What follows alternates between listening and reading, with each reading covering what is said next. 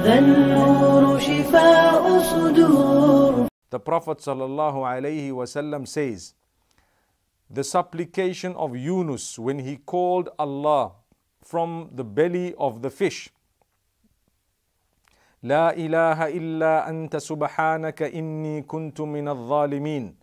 No one will ever, no Muslim will ever call Allah with the same words except that Allah will respond to that call.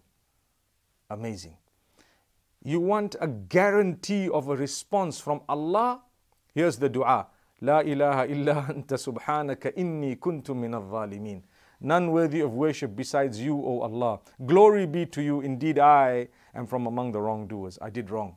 And in your heart, you know what it was. In your heart, you know what you want, because he was in the belly of that fish. He knew I needed to get out of here. I needed the help of Allah. I needed to be saved somehow. So he wants to be saved. He wants to return back to where he was. And he's thanking Allah. So my brothers and sisters, this is a powerful dua.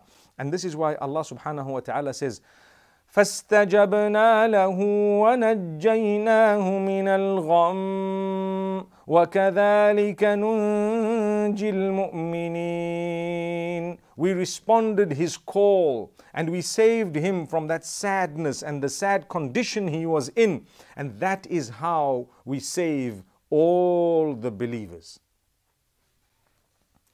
An amazing dua of Yunus alayhi salam. And something we've learned again is he didn't say, oh Allah, take me out of this condition, oh Allah. He just declared the praise of Allah. He declared that, oh Allah, Allah alone is worthy of worship. And he says, oh Allah, what I did was wrong.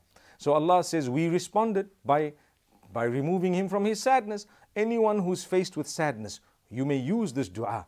It is a beautiful wording that is mentioned by Allah in the Quran. And it was definitely spoken also by the Prophet Yunus alayhi salatu wassalam. May Allah subhanahu wa ta'ala grant us a beautiful understanding.